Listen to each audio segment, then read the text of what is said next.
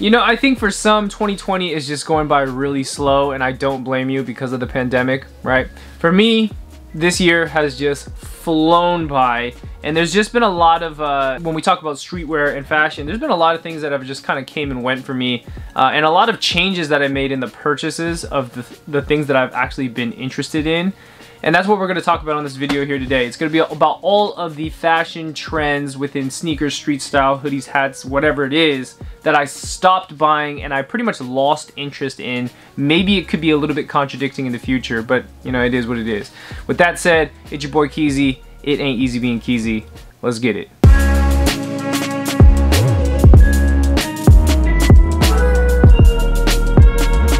Alright, first up, man.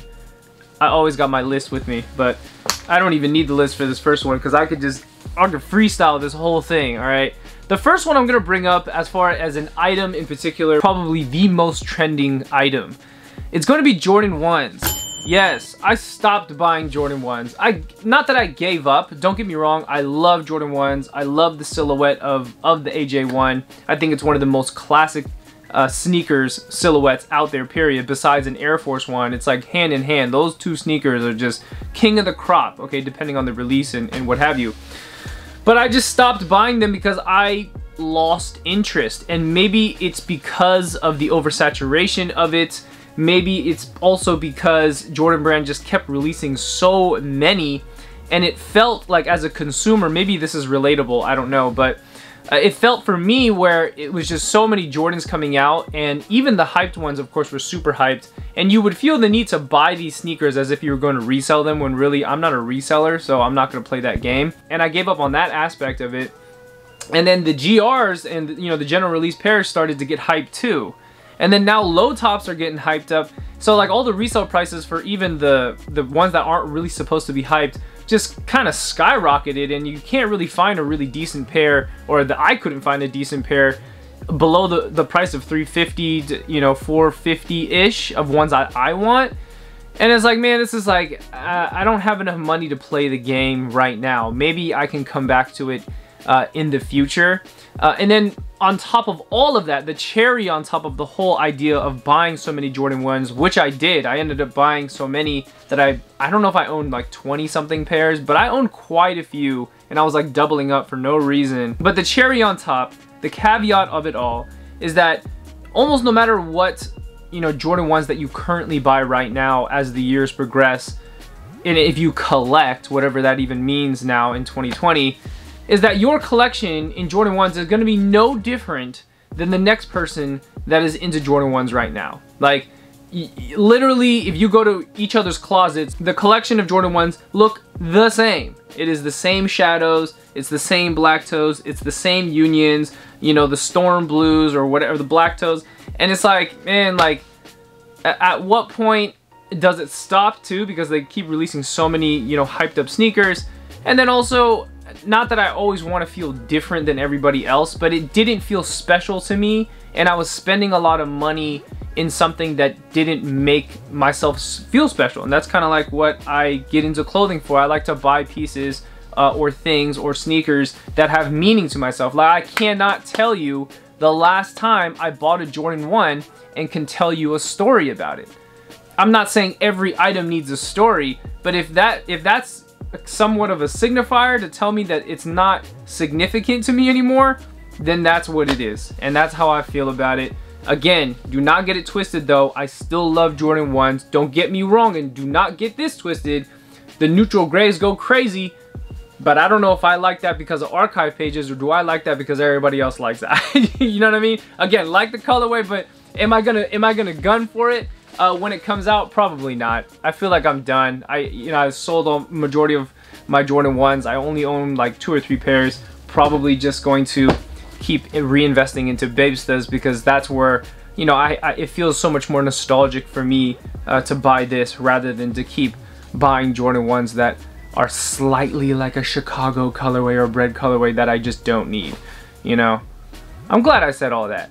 Anyways, hope that was relatable. Let's move on.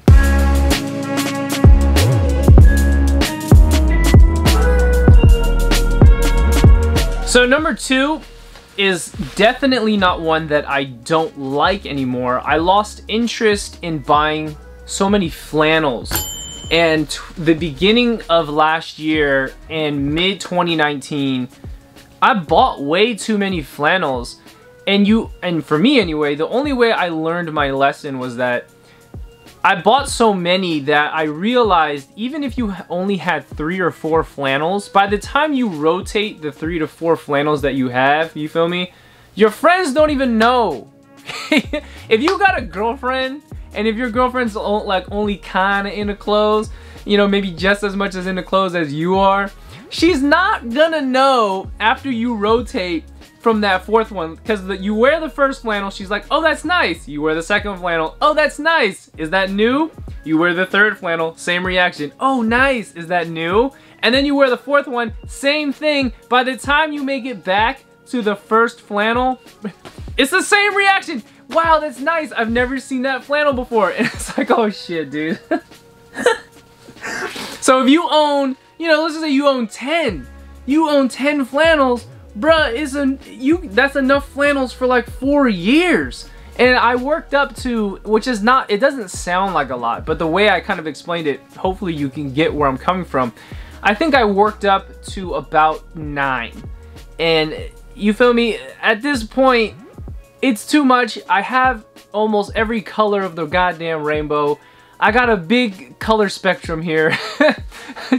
I got orange, I got blue, I got like black and white ones, I got red ones, I got flannel, or I got plaid jackets, which is basically like a flannel but a jacket, and it's a different color, right? So I'm done with it, and maybe in the future if another brand like Uniform Studios had sent me over that the plaid jacket, which I love, and I want to put that together in the future, get a photo in it or whatever. But as it stands, I'm gonna calm down right now, and we'll see what happens in the future. So let's move on.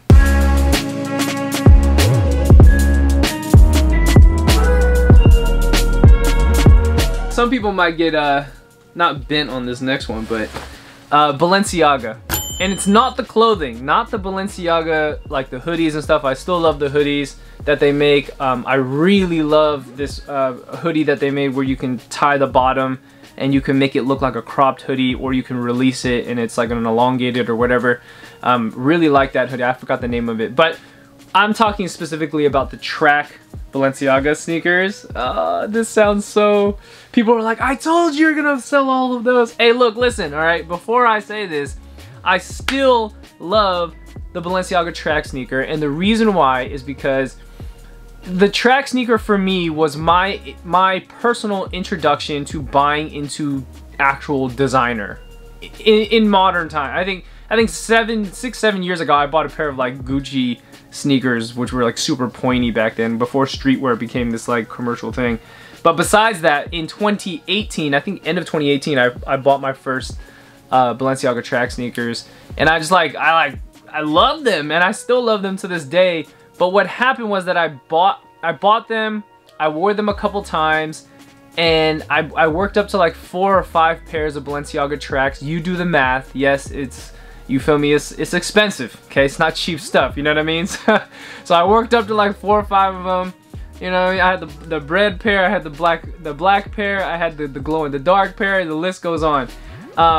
And what happened is it really just kind of sat here, you know, just truth be told, it sat there, and I never got around to kind of wearing it again. And it felt more of like a trophy shoe to kind of like, you know, look at, because it's a very intricate shoe in the way that they designed it, and for them to manufacture something like that, regardless of what country it comes from, I think it's a really great sneaker. But even though I'm talking about it in that way, the reality is that I wasn't wearing it, and it was just kind of money that I could have used, and you know, to be truthful. Anyways, Balenciaga, I don't want to go too much far into it. Still love the brand, still love the clothing, still love those sneakers, but I can always come back to it. Am I gonna keep buying the sneakers moving forward?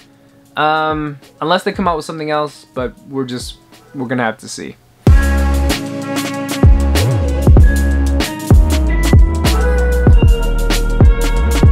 So the next one I got is Jordan 4s, just in general. And I should have combined this with the whole Jordan 1 thing, because it kind of has the same feel, but let me explain why it's a little bit different, okay? Jordan 4s is kind of really what got me into sneakers, and it got me into this whole shebang of just being into having interest in clothing, right? It was kind of like the sneakers, the Jordans first, then it moved on to other things, Air Maxes, then it was like, oh cool, pants, cargos, whatever. And admittedly, Jordan 4s I kind of came back this year, and then also by 2018, I believe the Bred 4s re-released again with the Nike Air on the back, and that's where I went crazy. I bought like 3 pairs, you know, all for myself. I mean, I made a whole video and a whole vlog on it. It's kind of old now, probably hard to find. But yeah, I bought the sneakers and then I wore them a couple times. I gotta kind of admit the quality and the shaping didn't resemble as much as the OG as I wanted it to, and I didn't kind of realize that until wearing it and also owning the shoes. But later on, again, another one I just ended up selling, you know. Like, fashion is recyclable, right? And that was just one of the things that was sitting here I wasn't wearing, and I sold it. But once that came out, Jordan 4s was another sneaker that started to kind of not feel as special anymore. Not necessarily because it became general release. There's so many shoes on the market now. And then when the Cool Grays dropped, I didn't buy those. And when the Black Cats re-released, I bought the Black Cats. And I kid you not, when it came in, I opened the box, I took the Black Cat out, I put it back in the box, I taped it up, I put the receipt, or I put the return label back on, I slapped it on, I brought it back to UPS, and I didn't even wear it. I literally just sent it back. It had nothing to do with quality, who knows? But the point is, I'm not wearing Jordan 4s at the moment. still one of my most favorite sneakers, don't get it twisted, you feel me? But per the moment, I'm not moving forward, especially into next year. I don't think I'll be seeing myself buying Jordan 4s. That was a long thing to say about Jordan 4s, but I said what I said.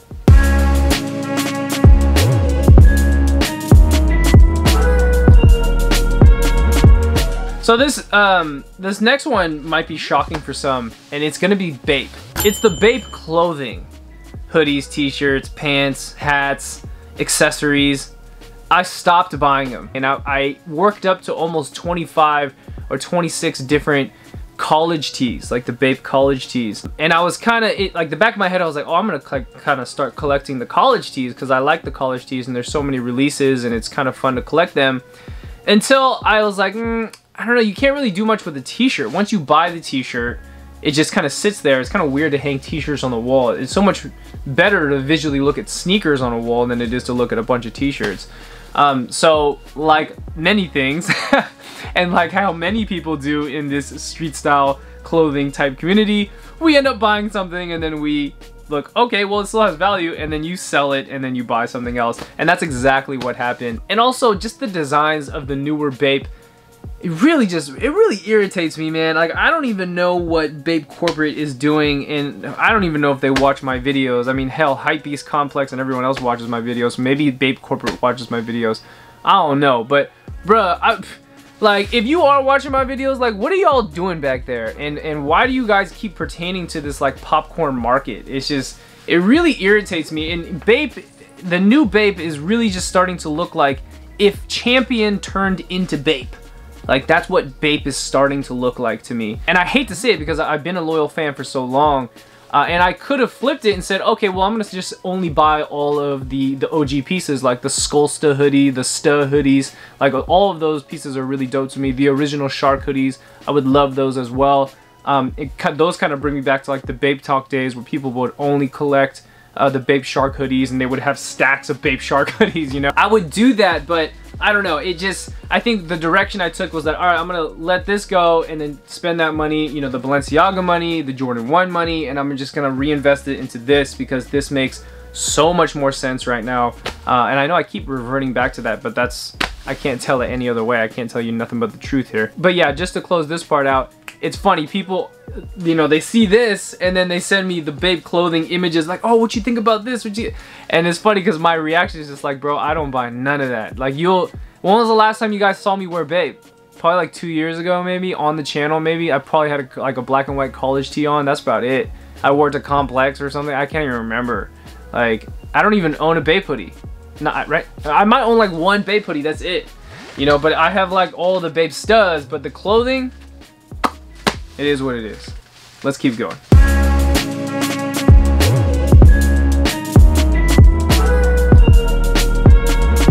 All right, this is, man, there are so many things that I bought, you know, the beginning of this year and last year that I just don't buy anymore. And another one is going to be Yeezys.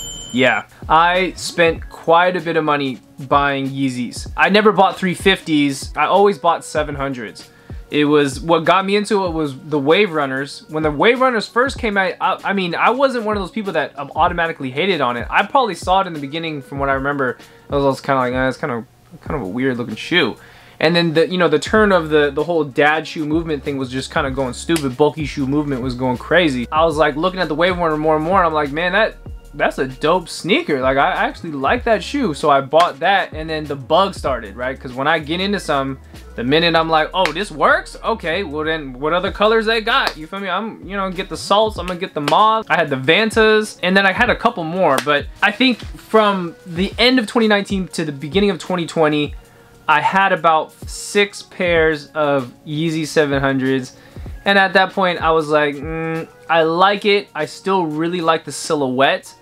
But as far as where my clothing is going, especially like wearing like raw denim and stuff, it didn't really mix and it didn't really go together. So I was like, well, since it's disposable and this shit is like recyclable, I can literally just bring this to a consignment. And I think I brought all of them to Heirloom in Alameda, and I let them all go.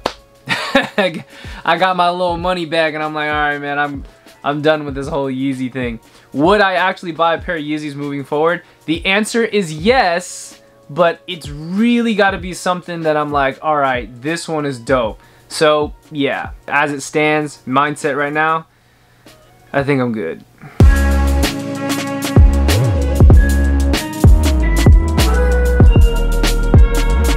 I'm not purely bringing up this last one because of this comment that I had, but it's gonna be all over print tees, wrap tees, kind of like that Merino Morewood look, okay?